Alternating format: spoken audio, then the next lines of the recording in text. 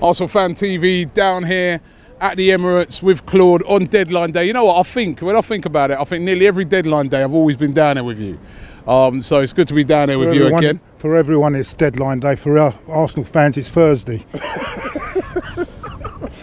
So I can already see that you're not enthusiastic about today. I mean, what's gone wrong? No, what's gone wrong? In the fucking summer, right? In the summer it was touted to the media that he was in France trying to get this Mbappe deal. Just before the season tickets were on sale, they was going to get this Mbappe deal. He was trying his hardest. He thought he could rescue, you know. Suddenly in May, we've got no fucking money. Now, where does that come from? And why in May wasn't in May we weren't told that there's no money for sale unless we sell players and all that? Why wasn't we told all this shit? Why fucking 2 days before the fucking deadline we're suddenly told there's no fucking money? You know? I don't fucking understand it. You're not happy? I'm fuming.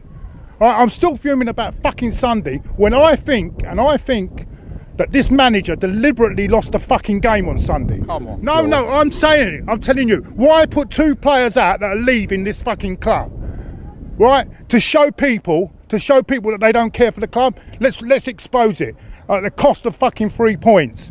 Yeah, that's what I feel at the moment. That's why I feel. I'm angry. I'm angry with the manager. I'm angry with the board. I want the whole fucking lot out.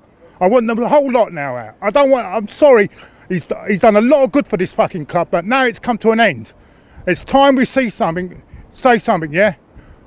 Yeah. I'm getting all this thing on Twitter. You should support the manager. I support the fucking club. I don't support the manager anymore. I'm sorry.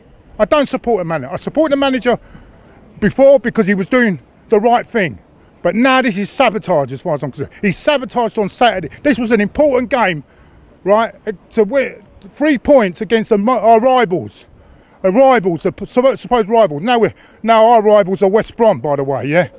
Right? This is what it's come. That's what it's come to, mate. What have you made of this whole thing? This whole thing with Oxlade-Chamberlain, of course, now, like you said, plays in the game and now unveiled as a Liverpool player. I mean, good luck to him. He's going to a coach that will get the best out of him. Someone that will use him properly. Someone that will go central midfield. Someone that doesn't discard him for Granit fucking Xhaka and Ramsey. You know what I'm saying?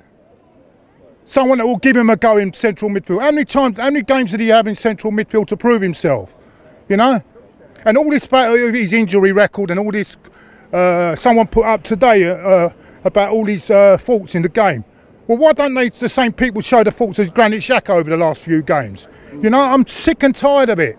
I'm sick. This guy's injury, everyone's going about the injury record. Why do you think we've got an injury record? He's got that injury record. It's no coincidence. It's the training regime here. With all these fucking injuries. No one's ever investigated for years that we get all these fucking injuries. And we still keep players, giving them contracts, even though they're crooked, and for extend their contracts.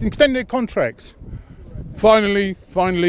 And then, and not only that, everyone says the players are behind the manager. And I'm sick of hearing these fucking apologies all the time. We are sorry to the fans. We are sorry. It's not fucking good enough. You were sorry against Palace, but you still fucking repeat it again. I'm sick of it, Rob. I'm fucking sick of it. It's time to fucking go. The fucking lot of them.